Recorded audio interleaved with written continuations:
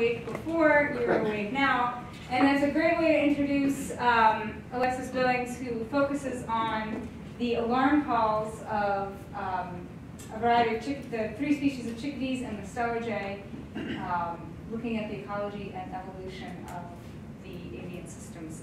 Alexis is coming to us from Missoula. She's in Eric Green's lab. She's finishing up her PhD in organismal biology and ecology and evolution in the Division of Biological Sciences. And I will, without further ado, give you any more introduction. I will let her take over from here. So, great. Thank you very much. Yeah, of course. Hi, everyone. Thank you so much for coming. So I study bird calls, as you heard from that, specifically the really harsh, obnoxious calls that, called alarm calls that are given in response to predators or to danger. So my dissertation is focused on the ecology and evolution of avian alarm call signaling systems, and today I'm going to give you a whirlwind tour of what I've been working on for the last 5 years. Before I get started, though, I, of course, did not do any of this research alone, so I have numerous people to quickly acknowledge and thank before we get into the science. My advisor, she says, Eric Green, who's been really wonderful and supportive. I have a great committee. I've had lots of help from friends and undergrads and even masters and other PhD students in the field, as well as with analysis. I do a lot of my field work at bird feeders, so there's a lot of people who let me sit in their bushes like a weirdo, which I really appreciate. I have collaborators at the Lab of Ornithology at Cornell, as well as Australian National University, and then, of course, can't do science without money, so all my funding sources. Okay, so back to the ecology and evolution of avian alarm call signaling systems.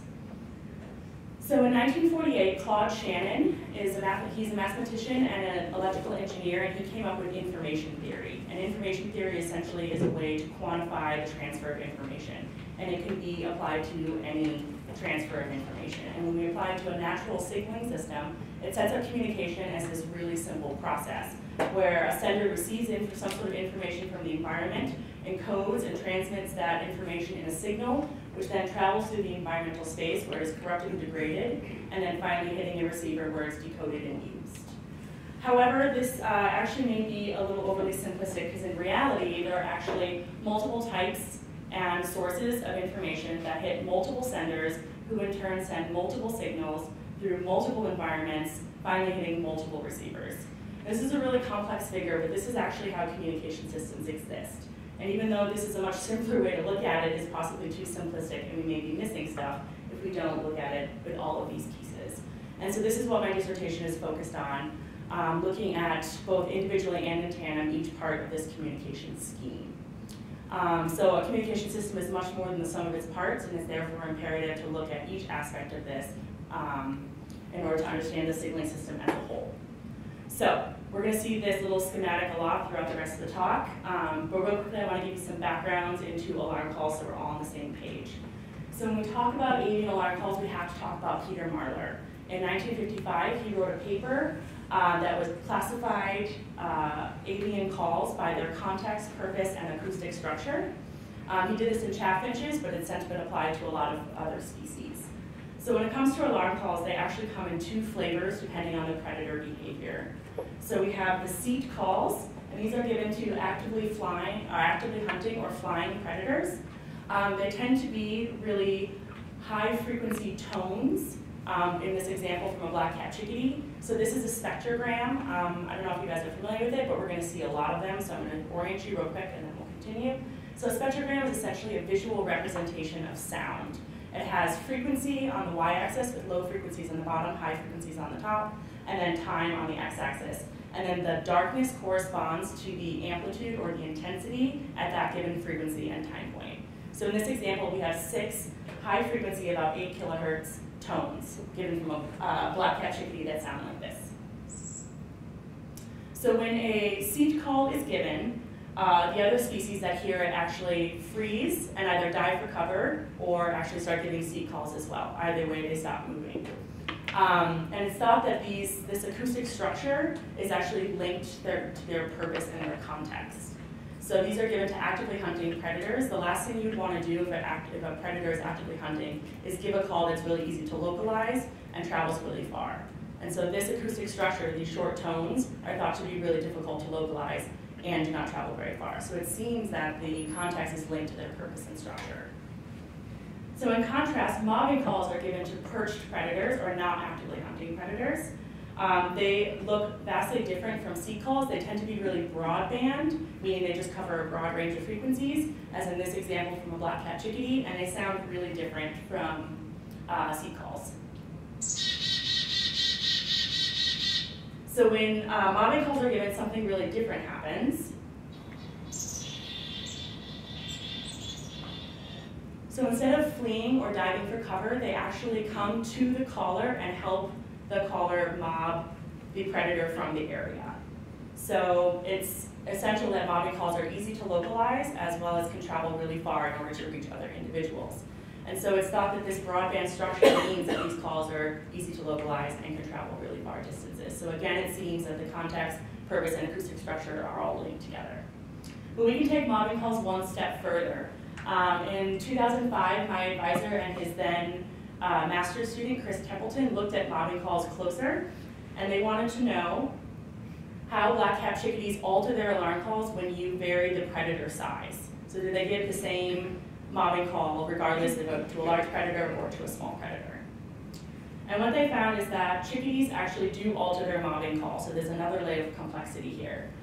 To large predators, such as great gray owls or great horned owls, they give just a couple Ds. And Ds are those long stacks at the end of their call. And then to small predators, such as a saw-whet owl or a pygmy owl, they tack on a lot of Ds.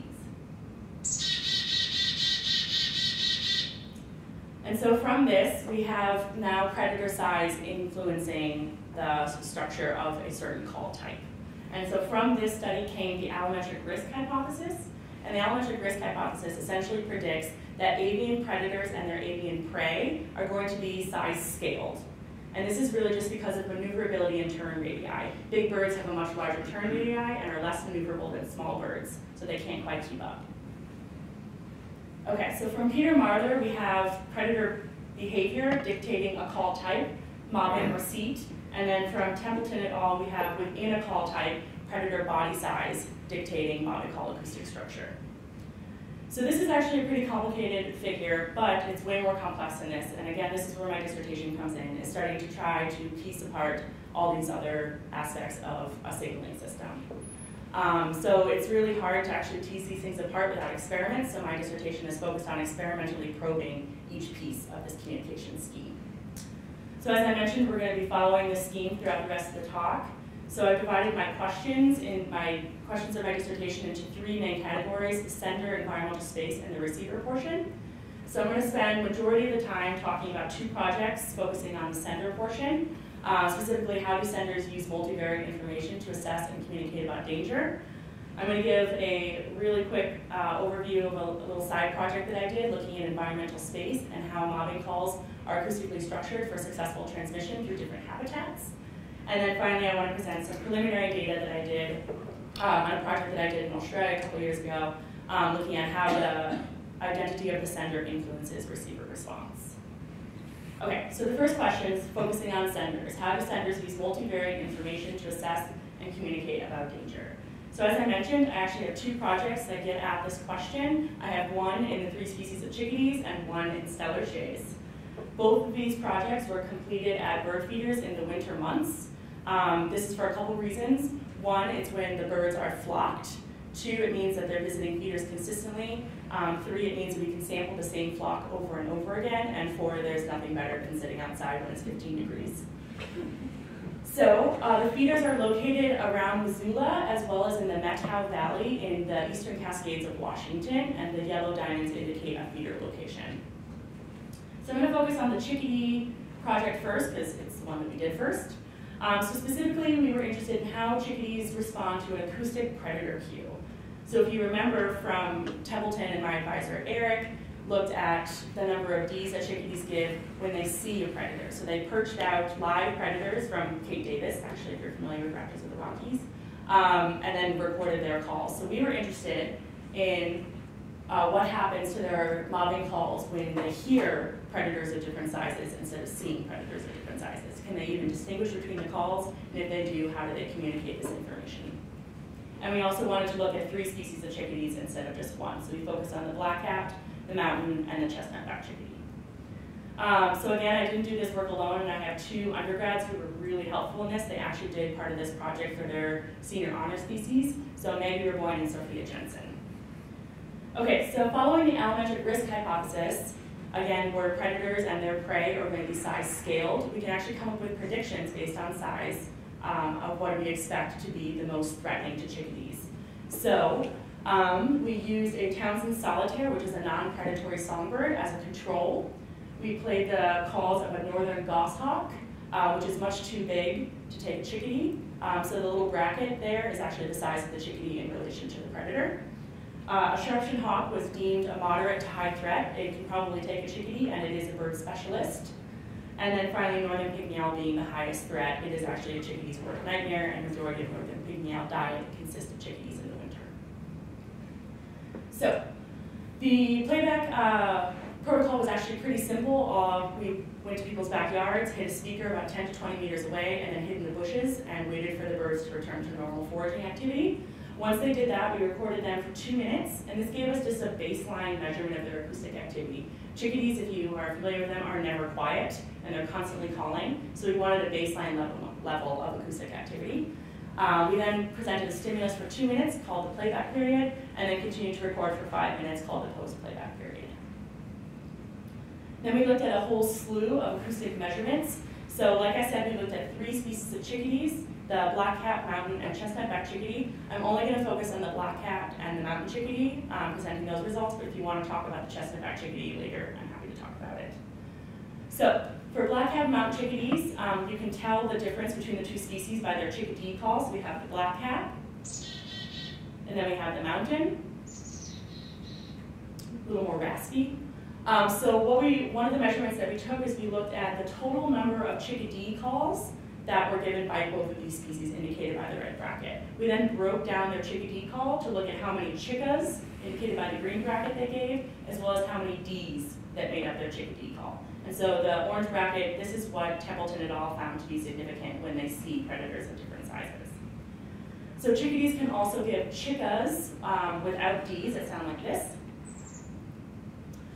We cannot distinguish between black-capped and mountain chickas alone, so they have to be grouped together.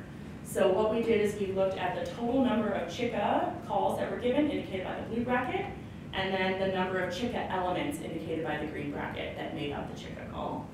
And then finally, they give those high-frequency seek calls that I talked about earlier. We cannot distinguish between the 3 species by their seek call alone, so they had to be lumped together. And so again, the high-frequency calls sound like this. Kind of similar to chickas, but they look different. And so we counted, essentially, indicated by the purple brackets, the number of high-frequency seek calls that they gave. Okay, so coming back to our predictions, again, predicting that size is going to dictate threat level. This is what most of the graphs are going to look like. We have stimulus on the x-axis with in order of threat level, and then on the y-axis is the difference from baseline. So we took that baseline measurement and subtracted it from the playback and the post-playback. And this was just to try to control for some of that pre-variation. So a negative number means it was fewer calls than baseline, 0 means no change, a positive number means more calls than baseline. Okay, so what did we find? For the total number of chicka calls, we found that for the most part they followed our predictions, with them giving more chicka calls in response to the northern pygmy owl, both during the playback as well as after the playback was over. When we look at just chickas, it also follows the same pattern. To northern pygmy owl, they give more chicka calls with more chicka elements during the playback period, and in the post-playback period, so after the call ends, that stimuli ends, they're still giving more chicka calls, but not more elements in it. And then finally, the high frequency, and this is my favorite result, actually didn't follow our predictions, and this is where things got kind of exciting. They actually gave more high-frequency seek calls to sharp-shinned hawks, but only after the sharp-shinned hawk stopped calling. So this means we played a sharp-shinned hawk call, everything was fine and dandy, and then as soon as it stopped, they freaked out and they ramped up those high-frequency seek calls. So size alone cannot really explain this, so there has to be something else going on. And what we think is going on is that sharp-shinned hawks and northern pygmy owls differ really significantly in their hunting strategies. So sharp-shinned hawks are aerial, are truly amazing in flight and chase their prey down, whereas northern pygmy just kind of fall out of trees onto chickadees. They're quite frumpy. So it could be that they're responding differently to these two predators of similar smaller size because of this hunting strategy. Okay, so that was a lot of chickadeeing. So what does this all actually mean? At least for black-capped chickadees, it means that cue modality definitely matters. It matters if they see it or they hear the predators, and they encode that information really differently. And we suspect that their mountain chickadees would do the same. It also means that size is important, but it's definitely not everything. So the allometric risk hypothesis is not the only explanation for how they're deciding what's threatening and what's not threatening. And that hunting strategy may actually be really important. So this brings us to the next project where we actually wanted to test if hunting strategy matters. So we did this in Steller's jays, and the reason we switched to Steller's jays is because chickadees are kind of the poster child for alarm calling. So we wanted to see if it's generalizable across species. So how do Steller's jays use multivariate information to assess and communicate about danger? So again, I didn't do this work alone. I actually had a high school student who did part of this work as his honors thesis for his senior year at Hellgate High School, Dylan MacArthur-Woltz. Okay, so Steller's jays, if you're not familiar, though I'm sure most of you are familiar with this beautiful bird, are a medium-sized bird in the corvid family that live in the coniferous forests of the West. We chose Steller's jays for a number of reasons. First of all, they're hands down my favorite bird. Secondly, they are really interactive with each other and other species. 3, they have a really interesting vocal repertoire.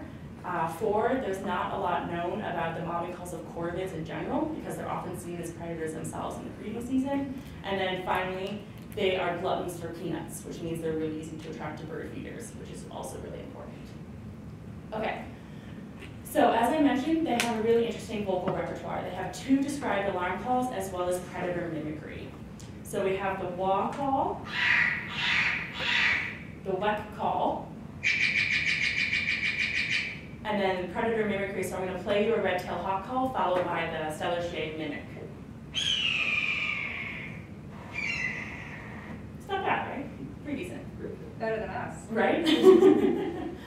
Okay. So what we wanted to do when I'm talking about multivariate information, we actually wanted to experimentally alter the cue, the hunting strategy, and the size to see how they respond and encode this information in their alarm calls.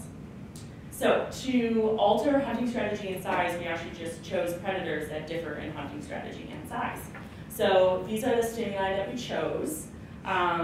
The brackets indicate Steller's jay size in comparison to the predator, and the arrows indicate their hunting strategy. So we have 2 kind of pounce predators and 2 chase predators, 2 smaller size predators and 2 larger predators.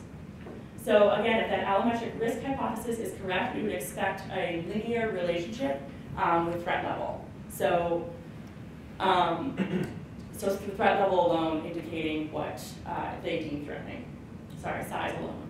So we had a Townsend solitaire again as the control, non-predatory songbird. We put northern pygmy as the lowest of threat because it's much too small to take a Steller's jay. Sharp-shinned hawk we also put as a moderate threat because it's about the same size of the Steller's jay, and the allometric risk hypothesis predicts that they're going to be size scaled, not size matched. Red-tailed hawk was also considered a high moderate threat. It's appropriately sized, but it eats more mammals than it does birds. And then finally, the northern goshawk being the highest threat. It's appropriately sized and is also a bird specialist.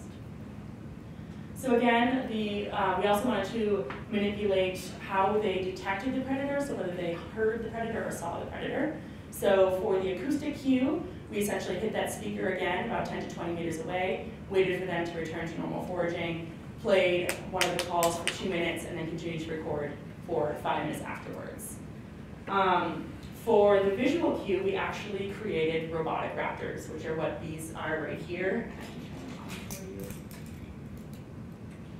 So this is a goshawk and a northern pygmy owl.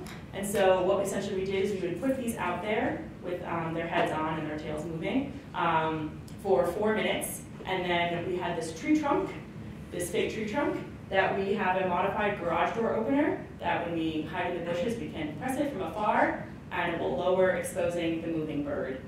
And then when we're finished, we can press it again and it will come back up. And then we continue to record for 5 minutes after that. So that's that guy right there. Okay. Sorry, that's kind of distracting. Okay. So, Again, if the allometric risk hypothesis is correct, we expect these to be in a linear relationship. So all of the graphs are going to look like this. Stimulus is on the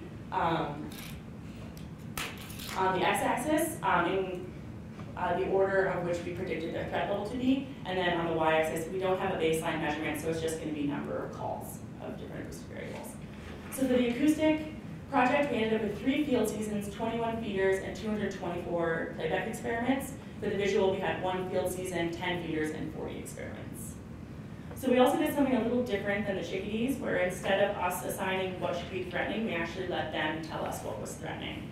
So to do this, we measured the latency to resume foraging, or essentially how long it took them to come back to foraging if they stopped. So I'm going to show you a little video of what this looks like. The Stellatrays are going to be feeding on peanuts. You'll hear a sharp-shinned hawk play, and you'll see them fly off and then come to the speaker and mob the speaker.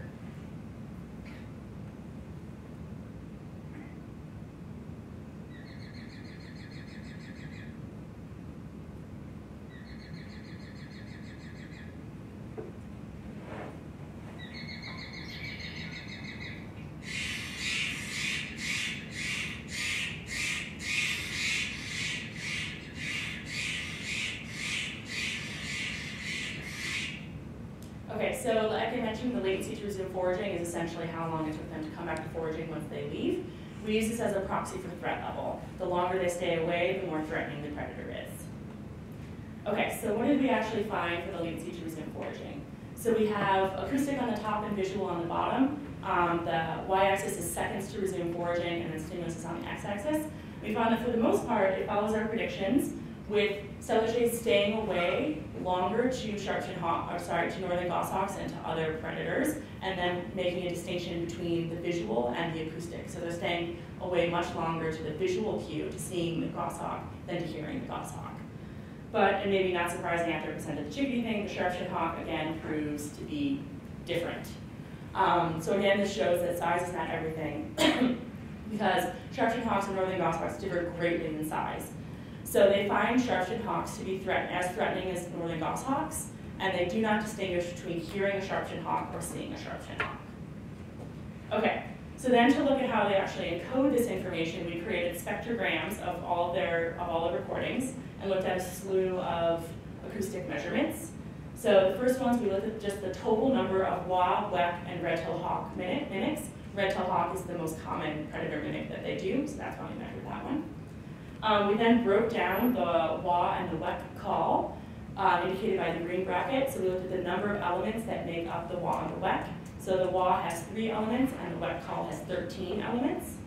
And then we looked at the duty cycle of the wah and the weck call. And the duty cycle is essentially the ratio of sound to silence. So in the example of the wah call, there's more sound than silence. So a duty cycle is greater than 1. The weck call has about equal sound to silence, so a duty cycle of about 1. Okay, so just to remind you what we found, sharp-shinned hawks are threatening no matter if they hear or see it. Northern goshawks are threatening, but more threatening when they see it than when they hear it. Okay, so for total number of wah calls, we found that similar to their foraging behavior, they did not distinguish between the acoustic and the visual. So acoustic is in white, visual is in dark, and all the graphs are going to have the same colors.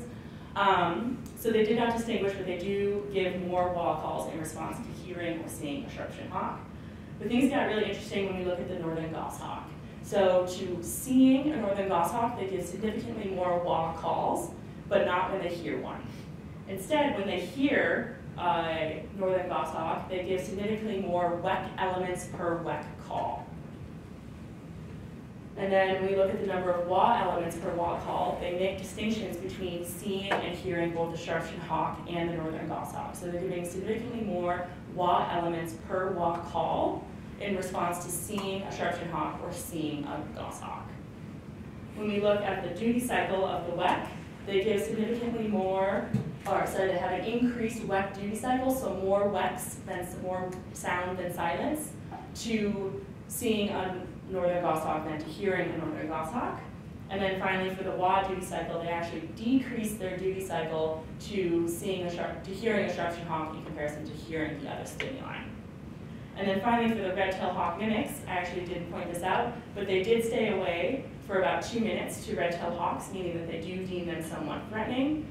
And again, I should have mentioned this earlier, we actually didn't have a robotic red-tailed hawk, so we only have the acoustic playback for the red-tailed hawk.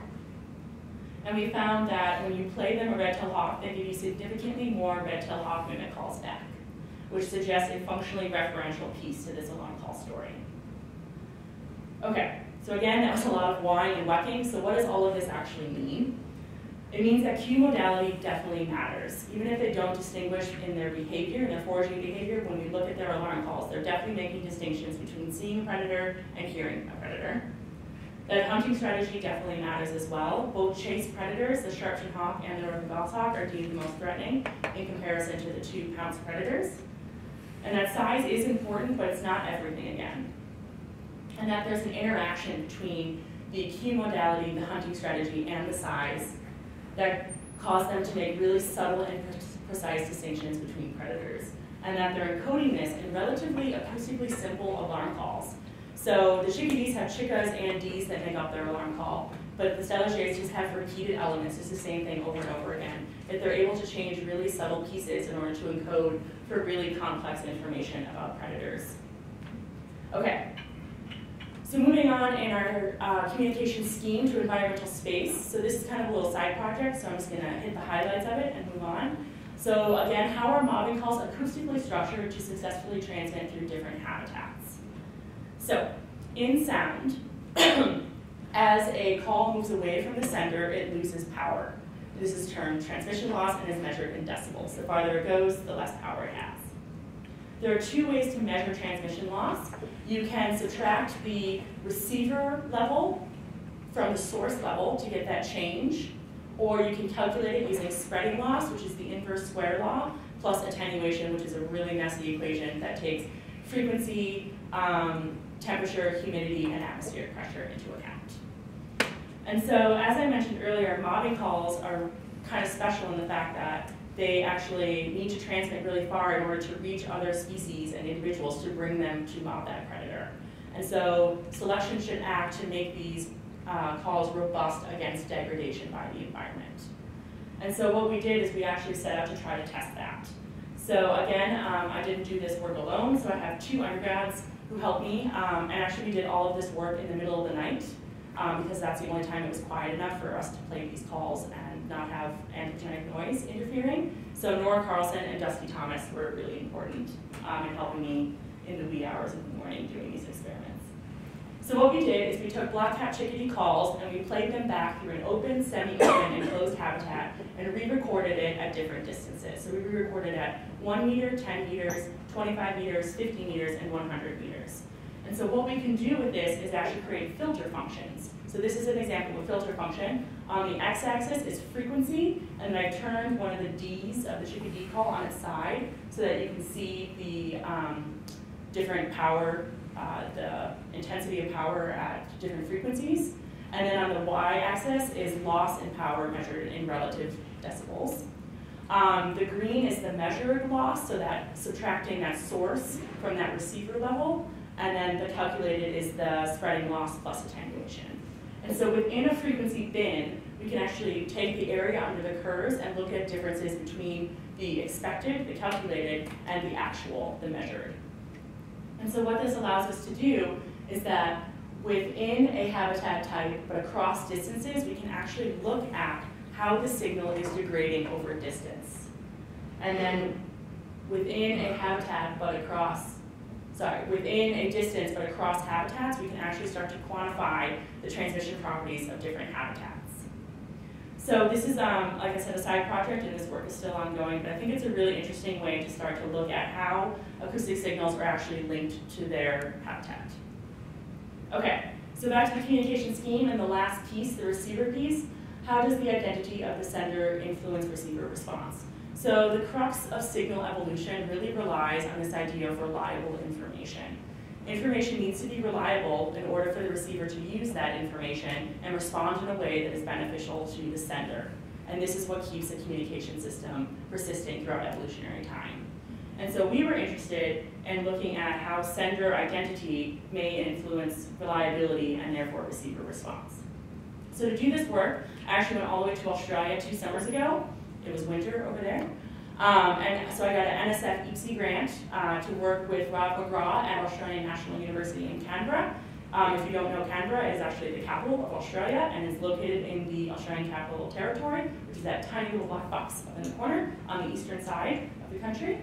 Canberra gets kind of a bad rap, but it's an amazing place to work, and I did all of my work in these beautiful botanic gardens, the Australian National Botanic Gardens, which are right behind Australian National University.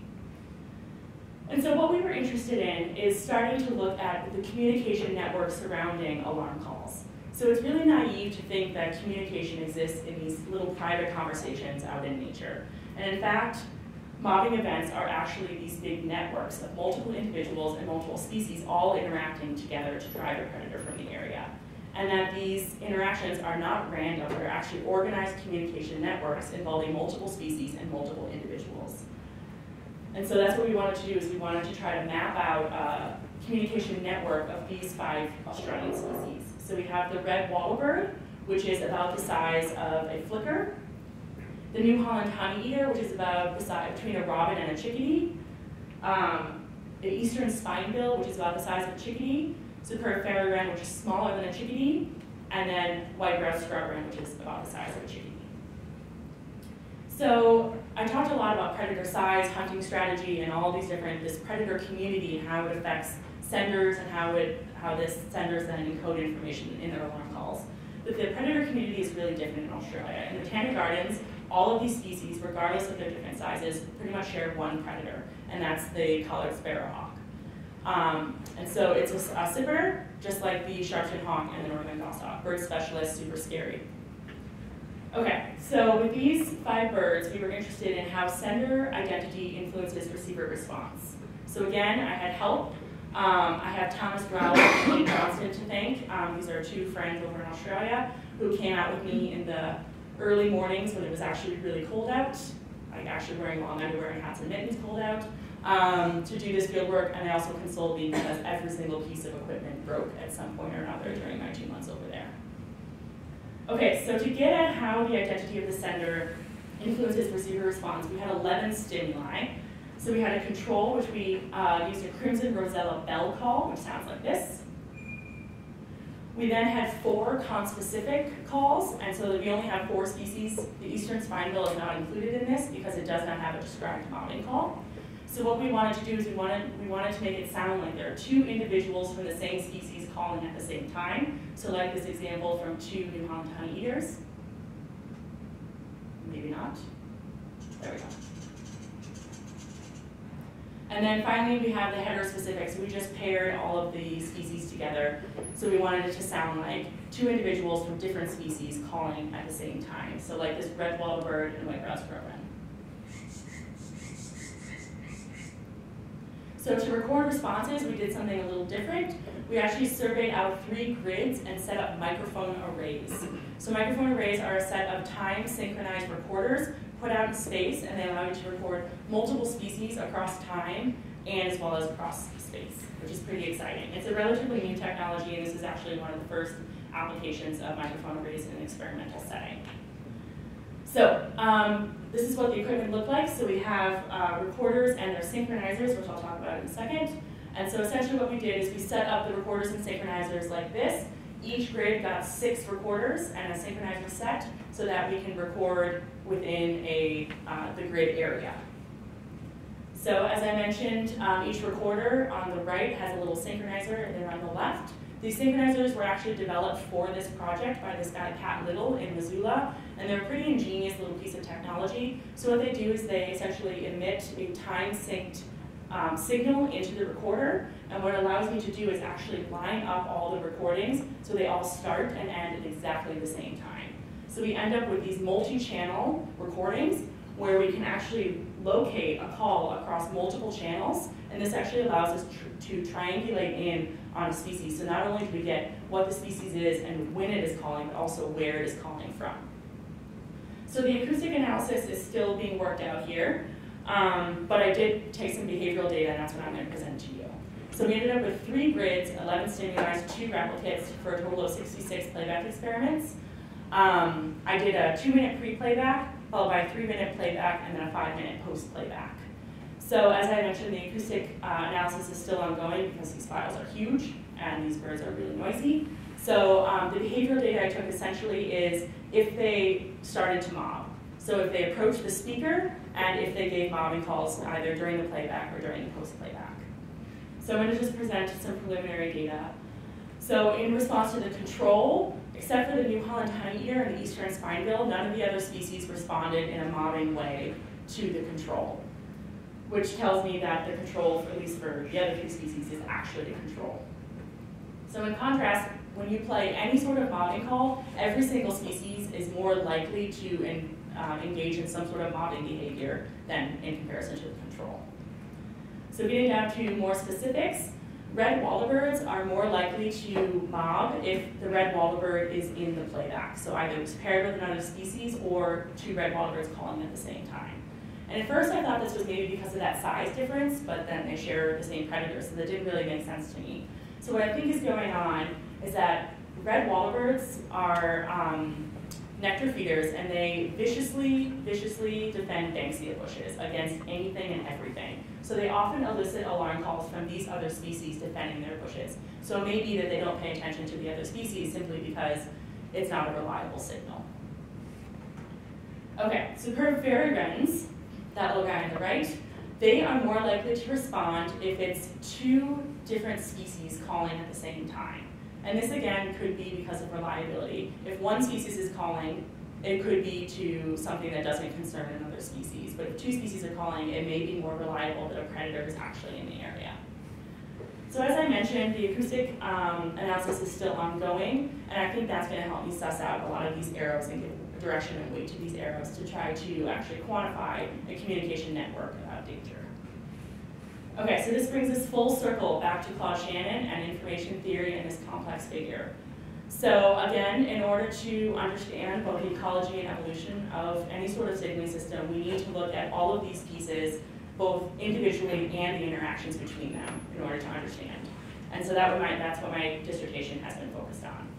And with that, I will happily take any questions.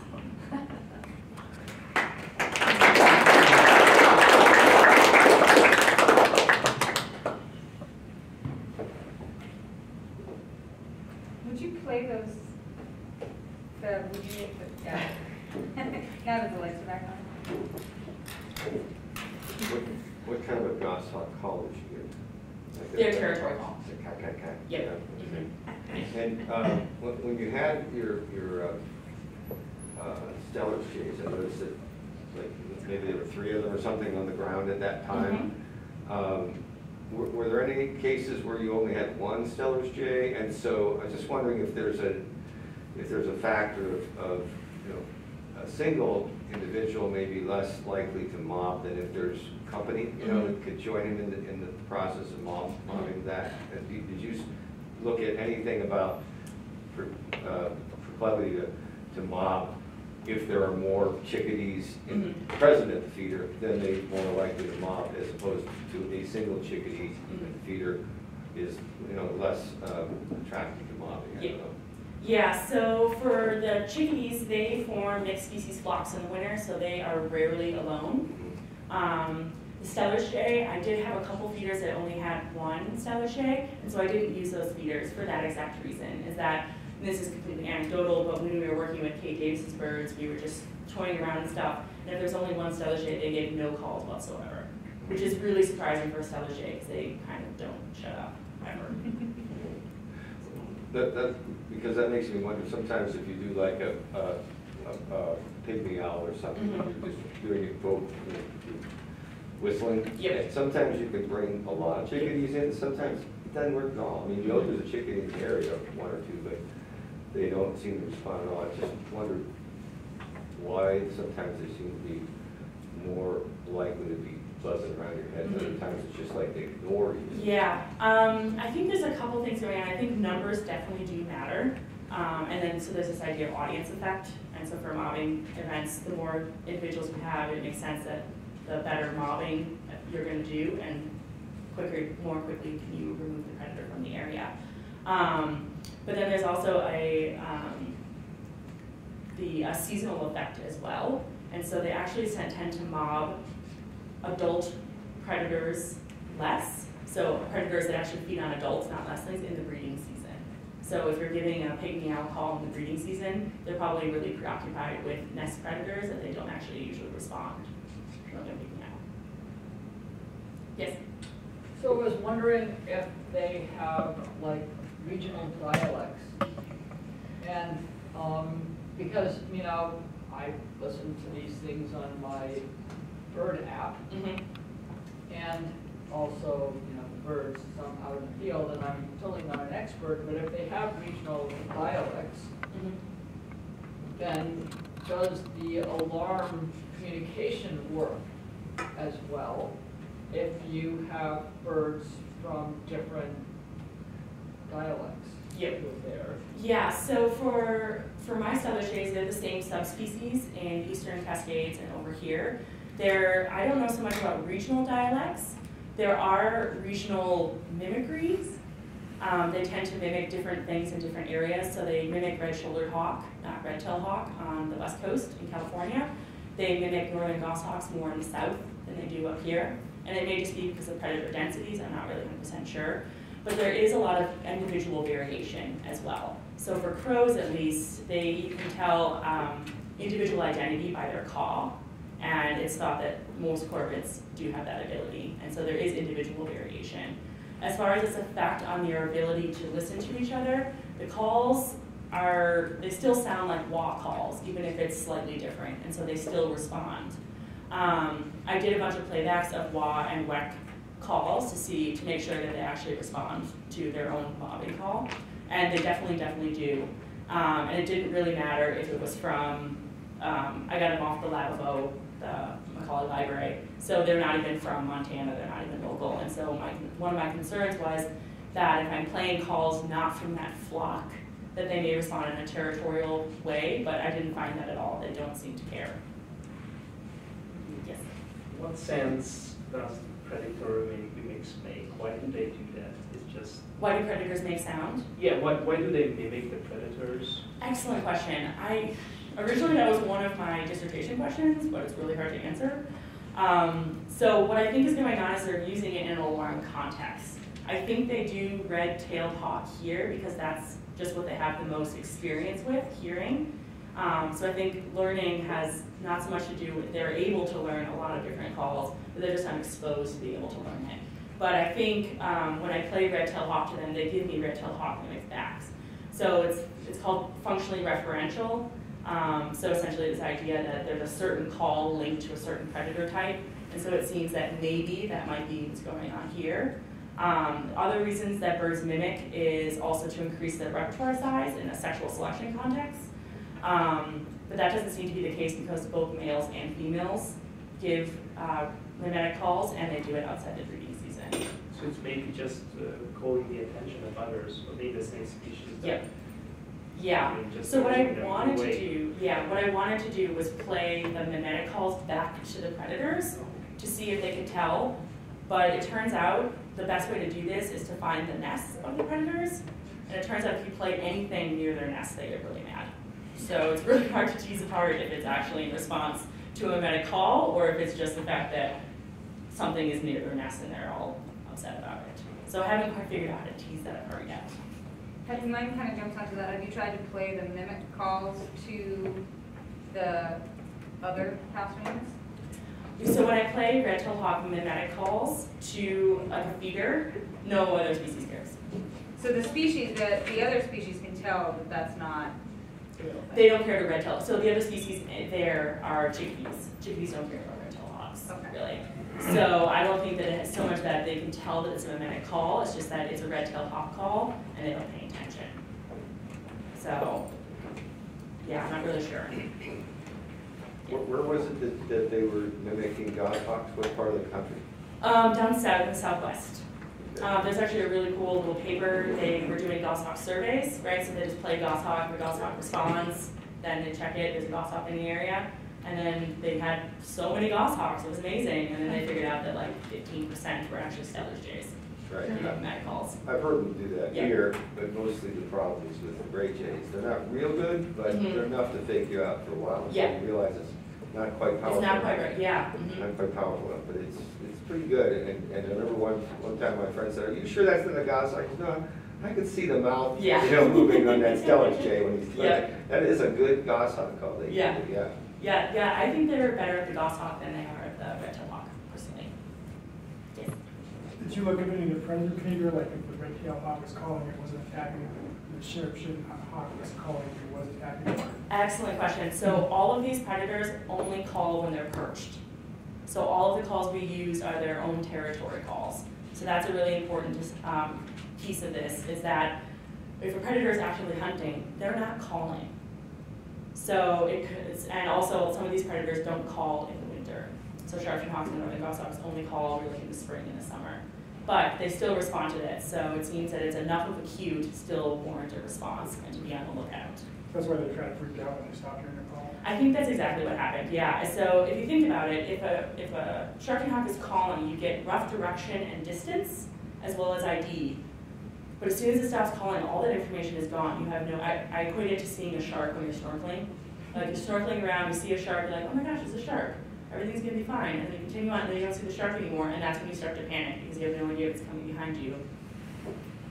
So that's why I think is going on with chickadees.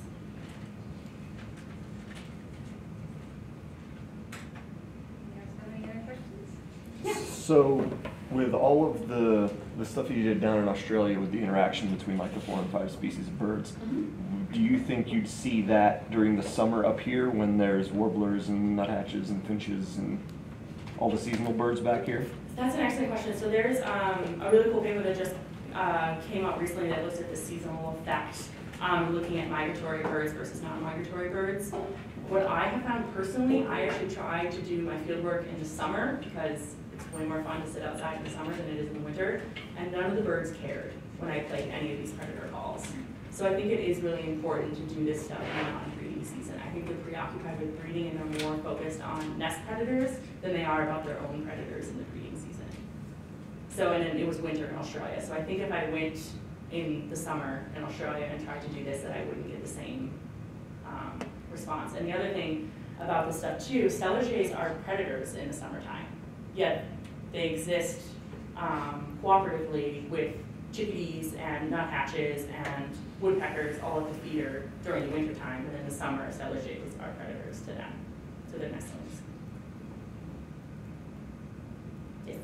Did you ever, I mean, you've got so much field given, right? Fun, different places, dark, light. What other findings do you have that you haven't before? I mean, you have like, well, this is really interesting, I haven't thought about this yet, or, we saw this one bird hanging out with this other bird. Yeah. I didn't realize they did this. And do you find, what are some of the other cool things that you Yeah, so my big concern when I started grad school was that I was going to run out of questions, but that has definitely not been the problem, obviously. So one of the biggest questions that came up with the Stellar's jays, that is when I talked about this crux of signal evolution, this idea of reliable information. Alarm calls are kind of interesting in the fact that they're proven not to be that reliable. So there's a couple studies about them being used deceptively. They're given a lot of times when there's not a predator around, and yet species still pay attention to them. So how come they can be unreliable and still be used? And it may be that the cost of not responding is so great that it's worth paying attention to a couple wrong ones in order to make sure that you're paying attention to a right one as well. So what I wanted to do was actually test how reliable does an alarm call need to be in order to be useful. So my plan was I would pair one of these robotic raptors with novel sounds a certain percentage of the time and present them to Stellar's jays. So I would put out a northern goshawk and then play a sound 100% of the time. So every single time they heard that sound, they saw a northern goshawk. I would have another sound where 50% of the time that they heard that sound, they saw a northern goshawk. So I tried that this last season, and they did not care at all. They did not pay attention at all to me. And I was like, okay, maybe Stellar's jays are too smart, right? Corvids are really smart. So then I tried it in nuthatches, and they also didn't care. So one of my big questions is still trying to figure out a good way to test how reliable does an alarm call need to be in order to be useful. And I do not have the answer to that. But I would really like to answer that question. Did they ever hit your models there? Excellent question, yes. The goshawk head actually is crazy glued on because they mocked it to the point where it fell off. Stellar's jays. Stellar's jays, yeah. Yeah. The chickadees don't really mount the northern goshawk, they don't really care. Yeah. And maybe you've seen that picture of a great horned owl in the snow. Chuck Trost used to show, he put it there, and the magpie footprints around it were like right next to the tail where they're pulling the tail, but way Oh, wide. Way wide out in front with Yeah. business end. Yeah. Yeah, it was kind of interesting. But Interesting, yeah. yeah, they take a beating, like great horned owls that Yeah. used to catch goshawks, Mhm. but they get smacked. Yeah, it's actually thought that that's why northern pygmy owls have two little black dots on the back of their Yeah. heads. It's big eye spots, They never hit the, so they get mobbed. Pardon? did they ever hit that one? Yes, the chickadees come at it. Chickadees hit it. They're not strong enough to knock the head off, thank goodness. Any other questions? Well, please feel free to come on up and keep the conversation going. Those of you guys who want to keep chatting. Thank you very much. This was fantastic.